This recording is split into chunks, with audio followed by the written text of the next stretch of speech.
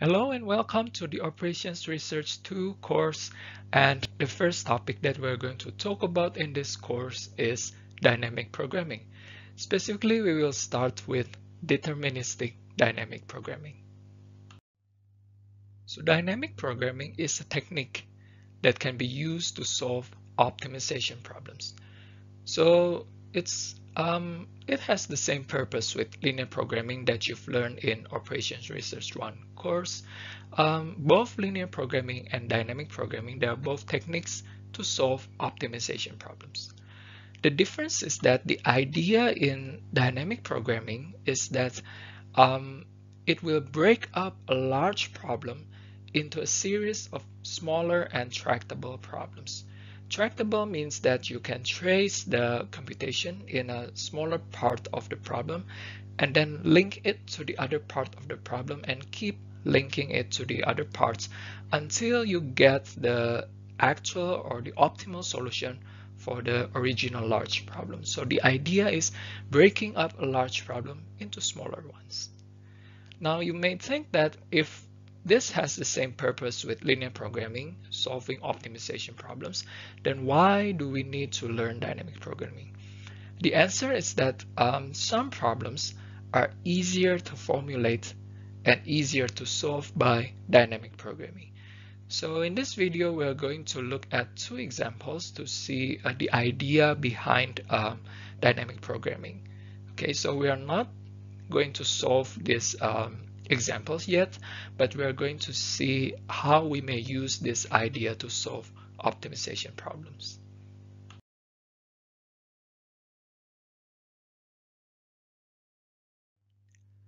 The first game is called the match puzzle. Suppose there are 30 matches on a table. I begin by picking up 1, 2, or 3 matches. Then it's my opponent's turn to pick up again either 1, 2, or 3 matches. We continue keeping doing this until the last match is picked up.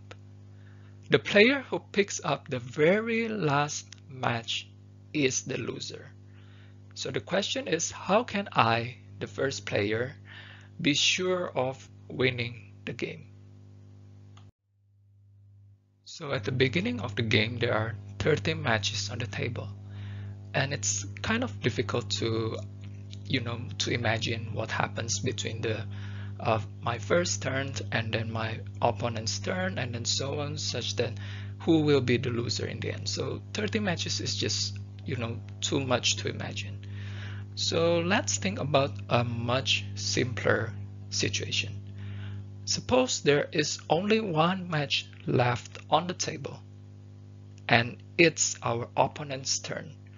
So our opponent has no other choice than picking up that very last match, right? Because it's his turn and then there is only one match on the table, so he has to pick that match. In this case, in this situation, our opponent will always lose, right? Because there is only one match left and it's our opponent's turn. Now let's think about another situation which is a bit more complicated. There are 4 matches left on the table and it's our opponent's turn. In this case, our opponent will win because he or she can pick up 3 matches and leave just one match for us to pick up, right? So our opponent picks up 3 matches and this one match here, it is left for us to pick and we become the loser. So in this case, 4 matches left and it's our opponent's turn. In this case, our opponent will always win.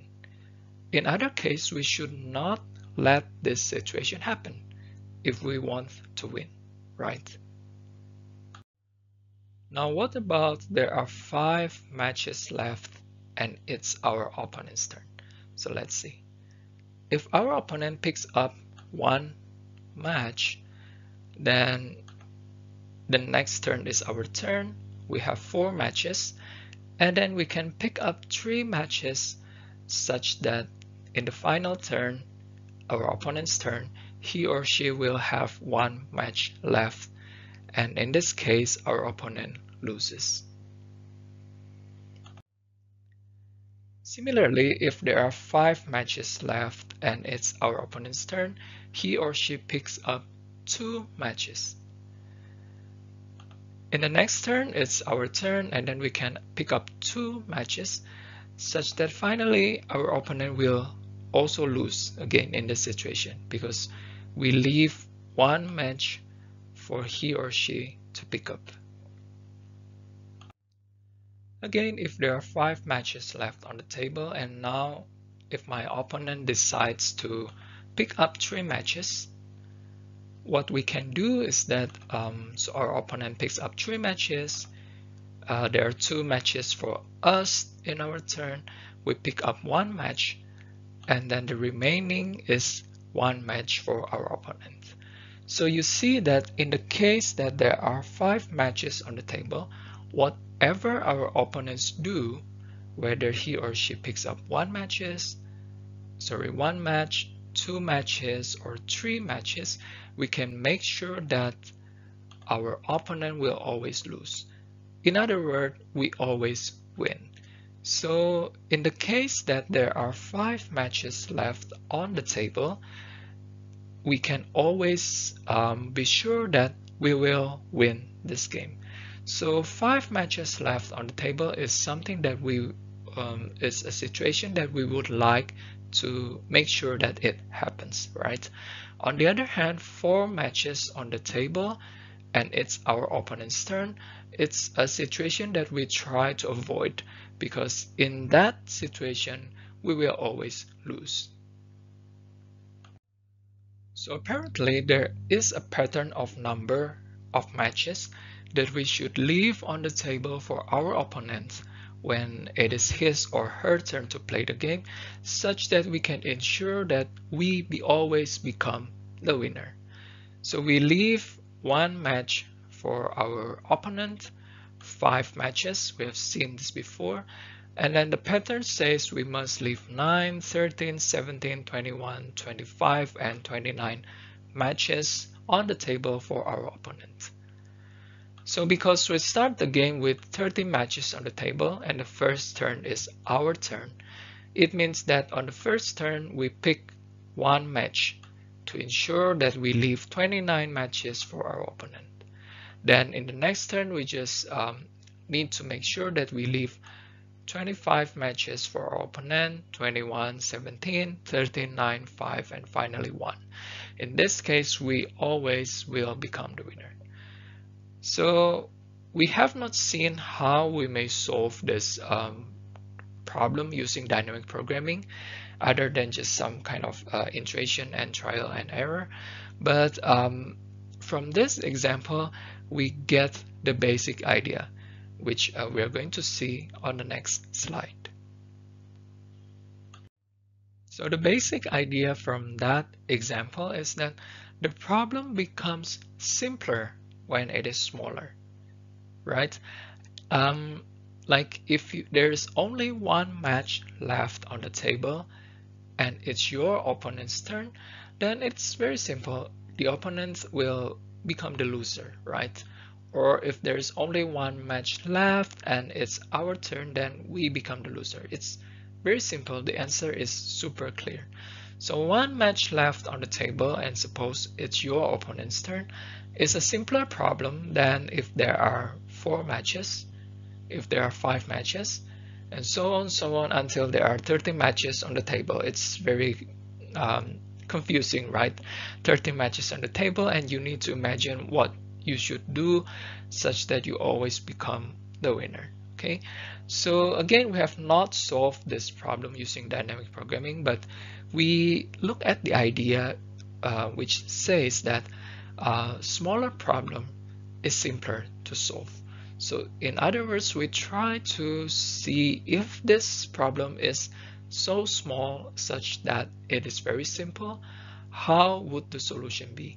And then from there, we try to look at a little bit bigger problem, until it's finally becomes the original problem that we would like to solve. So that's the basic idea of dynamic programming. smaller problem is simpler to solve. And the second example is that, let's say I have a 9-ounce cup and a 4-ounce cup, but then my mother has ordered me to bring home exactly 6 ounces of milk.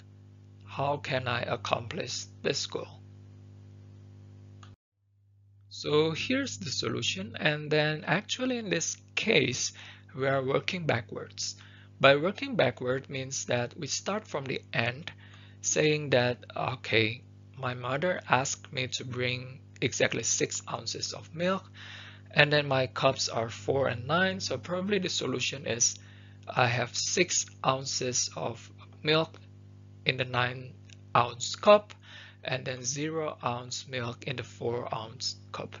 So starting from 6 here and 0 there, I start working backwards. Okay, so from 6, 0, probably the previous step is 6 and 4, and then so on until finally I get to the beginning of the problem, in which I have 0 ounce of milk in the 9-ounce cup and also 0 ounce of milk in the 4-ounce cup.